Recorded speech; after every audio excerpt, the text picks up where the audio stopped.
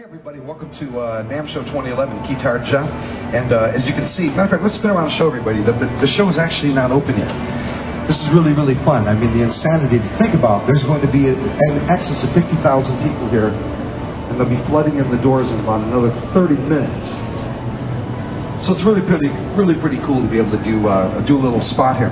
And what I want to do for you guys today, and you girls, of course, is that I want to show you a little bit of some of the new models that I put together with RealGuitar, RealStrat, and Real Les Paul Custom. And I also want to, questions that I've been asked during the show, the most common question that I'm getting about the RealStrat and Les Paul Custom is, you know, how do you get your sounds? You know, I have this stuff and I'm not getting the same sound you are. So how are you getting your sounds? So I want to break this down just a little bit. When you buy these guitars, they are clean. They're absolutely clean. There are no effects on the samples whatsoever. Just like with a guitar when you buy it from the store. If you buy a Stratocaster and go home, you got to plug it into an amplifier. That's the magic of the amp sims. And I've said in the other videos, the amplifier simulators that I used, my choices are Amplitude 3 and Native Instruments Guitar Rig. And those are what I use to create my sounds. I can't stress enough the importance of taking the time to create your sims. Because that's really where the magic is. You know, Eric Clapton, he didn't just buy an amplifier and plug in. I mean, he took years to craft that sound. And hopefully it won't take you that long to achieve the same results. But that's how you get the sound with these instruments. No, what I'm going to do is I'm going to play you a couple of the new Les Paul sounds. One of these you probably have already heard. And also what we're going to get into is I'm going to talk a little bit about the pick. Hey, come on in, Carlo. Let's get a little closer on this one. What I want to stress on these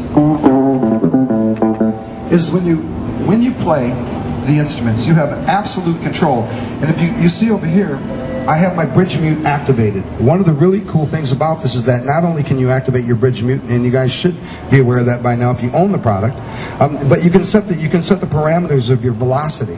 And this is really important. I prefer to set my parameters so I can attack my bridge mute on and off with my fingers. So watch a little bit here.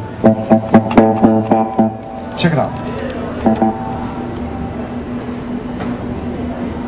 Let me get on the right page with this. There we go. Listen to the dynamics of how I get the sound, because everybody goes, Jeff, how do you do that? How do you do that? And they keep thinking I'm using key switches for this. I'm not. I'm actually just using the dynamics of my fingers. This is the magic of the instrument, just like a guitar, playing it dynamically.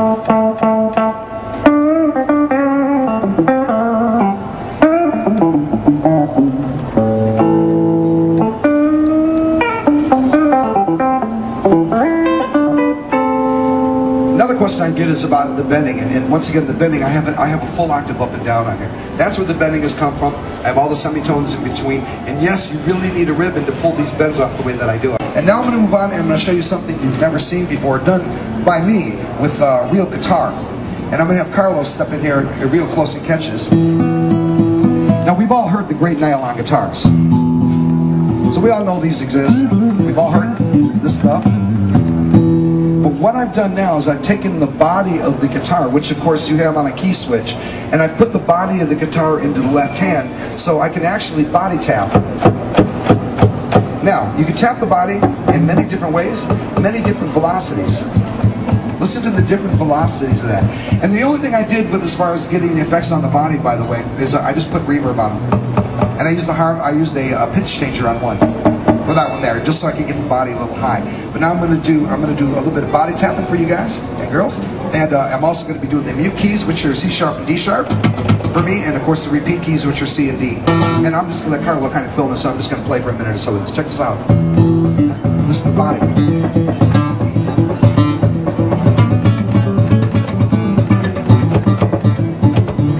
Listen to the dynamics, gang. Don't forget about the dynamics.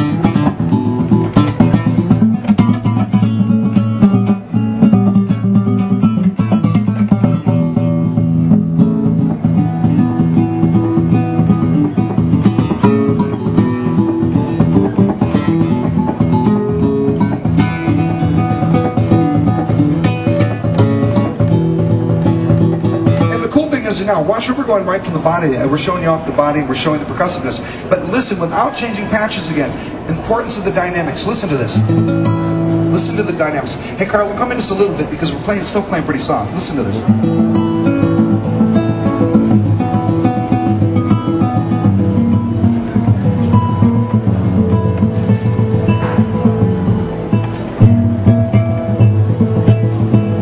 And I mean, it's absolutely beautiful instrument. And notice, the way you play it, you can just completely change the nature of the instrument.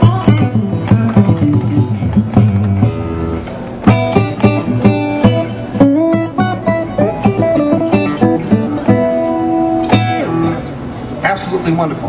That's the back of the real guitar and the nylon. The strumming, I'm still getting a lot of questions about the strumming. So let me jump to one of my new strumming patches that I created. Now with this, and once again, let me have Carlo come in so we can just show you this on the computer. What I did, and you see there's 3 instances here. There's actually only one sound. The other 2, once again, are bodies. These are my body tap stuff because I body tap in here as well. And what I did, as I'm using this, all I did is I changed the chord from the first position to the second position. And again, as you guys all know, you can do this through your key switches. For the sake of the NAMM show, I want folks to see it. And also I want to stress the importance, well, Carlo's right here, of your strum time, your release times, and also how much pick and body you get in, as well as your release and your frets. So you still have all control of that, and your EQs, if you desire to change them. I'm using they're flat right out of the box. They're perfect for me in this mode. So what I'm going to do now is I'm going to have Carlos step back, and I'm going to show you another. I'm in the same guitar in a different position with the strumming. Again, with the strumming, gang, remember, if you hold any one tone of the chord of your triad and you play up note, you get upstroke, downstroke. And of course you have the repeat keys. Right? So, now I'm going to do just a little bit of advanced strumming with this. Check this out. Watch. And no, there's not multiple guitars. It is the same guitar.